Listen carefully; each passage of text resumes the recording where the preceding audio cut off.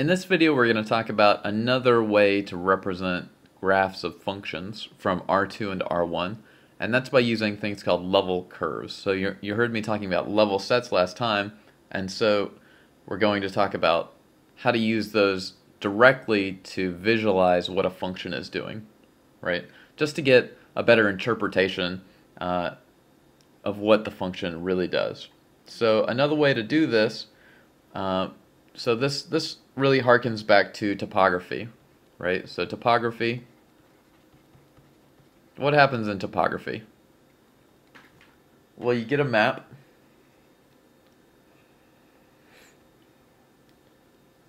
and the map is going to illustrate all the elevations in your county, say.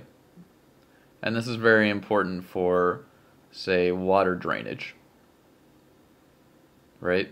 If I put a big slab of concrete, then I'm going to have water moving in some direction. Where is it going to go? Well, I have to look at the topography. So let's say this is at 10 meters, say. This chunk is going to be at 20 meters. So this is the 20-meter line. And then maybe we've got two peaks developing over here at 300. Or, sorry, 30, say. So 30 are these guys. And generally you might have a solid and then a dashed line to denote when a new gradation is occurring. So that's really good. And we can also use, we also see a lot of the time, we see things like isotherms, for example, in weather maps.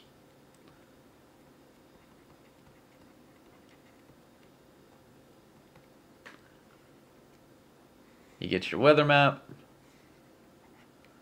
and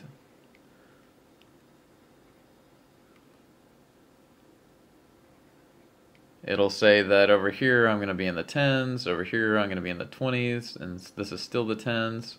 And I might have some color indicating that this is really cold, this is a little bit cold, and then over here at the 30s we might not have anything. Right, so instead we'll just say, oh, this entire block is associated with those numbers, right? So that's two rough ways to understand or graph a function in a different way, but that's still very useful. You know, heat maps and topography are very useful to visualize things. So a quick example of what we might do. Our go-to nice function to think about is f of x, y is equal to x squared plus y squared. And if we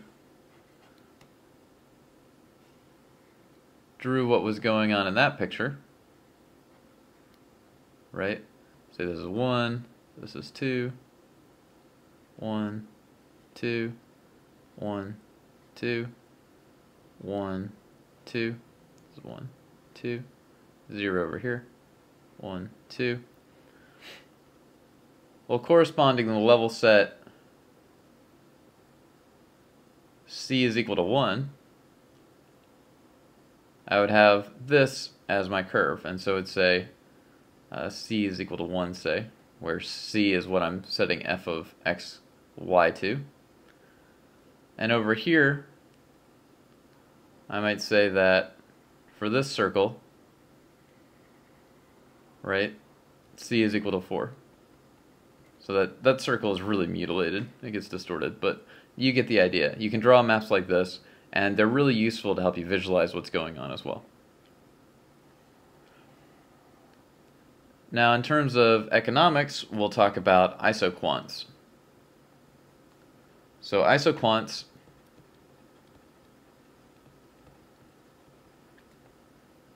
are level sets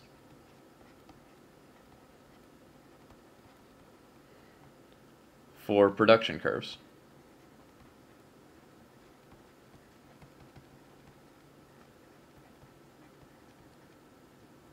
Suppose you have a production function that's q of x, y is equal to x times y. Just x times y. Very simple. Say this is x is capital and y is labor. Well, if we set C equal to X times Y, then we have that Y is equal to C over X.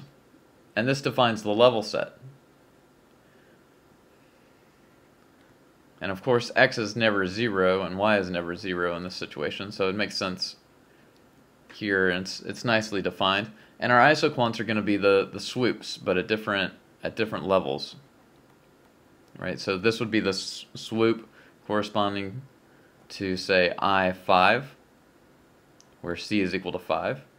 And this might be the swoop corresponding to I10, where C is equal to 10. Now the level curves of a utility function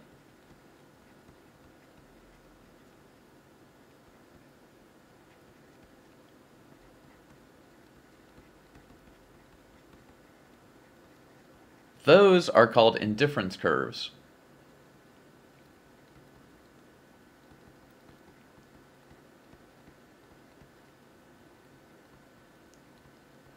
Because the consumer doesn't really differentiate between any two commodity bundles on that same level curve.